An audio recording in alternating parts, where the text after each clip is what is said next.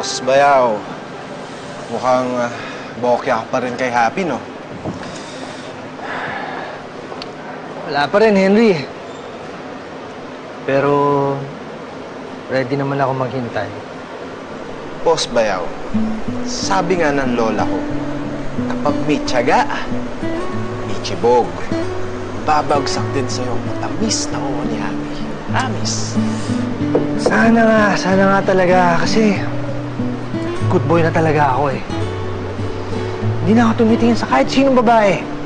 Hindi na ako matutukso kahit gaano pa ka-sexy at kaganda yan. Hello.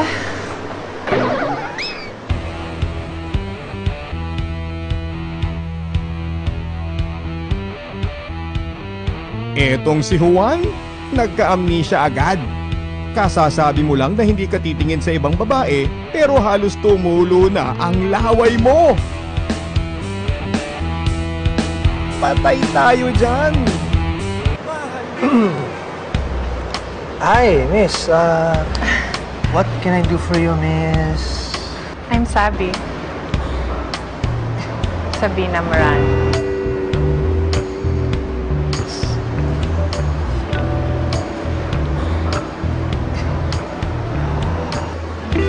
Hi, I'm Juan de la Costa. So, what can I offer you? Want coffee, tea, or... You?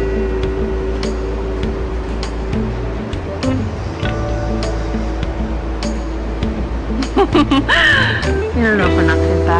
I'm good. Okay. Ano bang sadya mo dito sa car shop namin? Nandito ako sana para i-offer yung spare parts ko para sa mga kotse niyo. Sana sa akin ka na lang umorder. Mas mabibigyan kita ng special attention. I mean, rate. Okay. Sorry pero meron na kasi kaming supplier eh. Ba't di mo ko i-try? You know, I assure you na I'm better than kahit sinong na-try mo supplier. Susme, ano bang tukso ito? Talo pa ang tsunami sa lakas ng dating. Paano na ang pagiging good boy ni Juan? Hindi kaya sa kangkungan siya pulutin?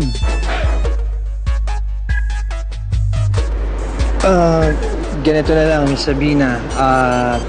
Pag-isipan niyo yung offer mo, then tatawagan na lang kita.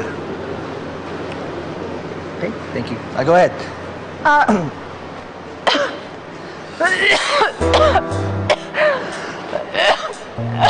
Pwede pa inom na tubig mo? Sure ka na. Nainuman ko na to eh. Okay lang.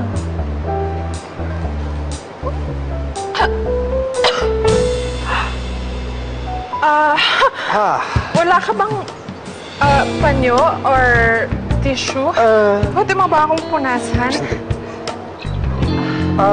Meron ako. Kaso na pawisan ko na to eh. Okay lang. Pwede mo ba akong punasan?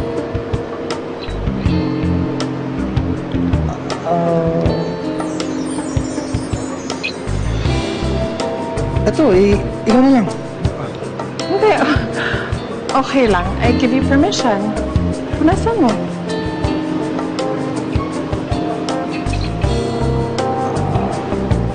Please, basang-basa ako eh. Sige lang.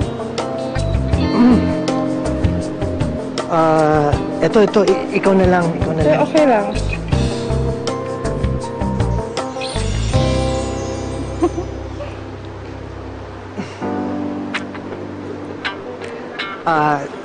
Sorry, Miss Sabina, I think we're done here. So, gagawin ko, pag-isipan ko yung offer mo, then I'll just give you a call.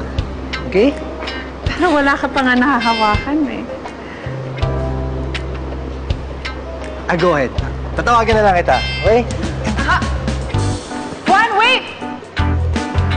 Baka hard to look for.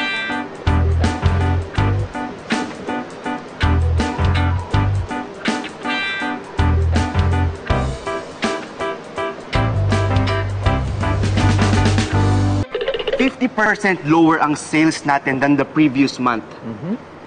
Pare, alarming to. Kailangan makabawi tayo. Bro, relax. Hindi pa naman ito yung first time na nangyari. Naalala mo, kapag minamalas tayo, palagi merong dumadapong swerte. Yan ang problema sa'yo eh. May swerte ngang dumapo, binugaw mo naman. Sandali, anong binugaw? Hindi ba? Konting ayos lang, pero alam ko pwede i-test drive. Ano yung pinakamagandang pwede kita? Bakit nandiyan pa yung babae na yan? Pare, mababa yung sales natin. Sakan mo na lang. Pwede yata. Kaya pala uminit. Nandito ka pala, Juan.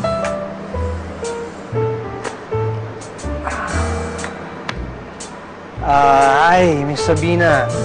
I thought I made myself clear. Di ba sabi ko, pag-iisipan ko na lang yung offer mo, tapos tawagan na lang kita? Bakit nandito ka pa? Mr. De La Costa, hindi lang naman services ko ang ino-offer ko. Sana servicean mo din ako. Sa pagbenta ng kotse.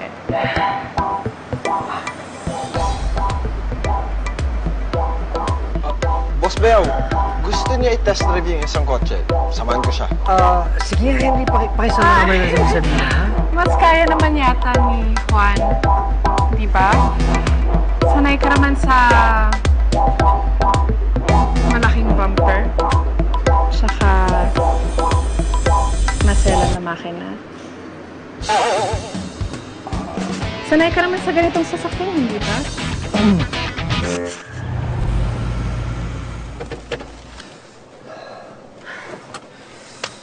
So, bakit ba mahal tong coaching to?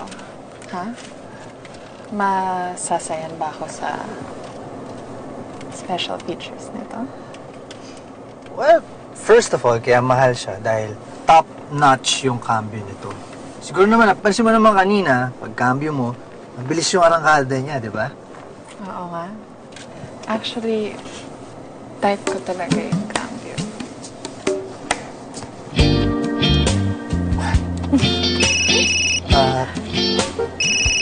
Excuse me na, yung tumatawag sa akin yung misis ko, yung asawa ko.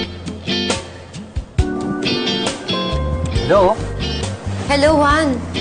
Baka pwedeng umuwi ka na kasi hinahanap ko na ni Kat. Juan, baka mabangga tayo! Mamangga? Juan, sino kasama mo dyan sa kotse mo? Ha? Juan, ano ba talaga nangyayari dyan? Sino kasama mo?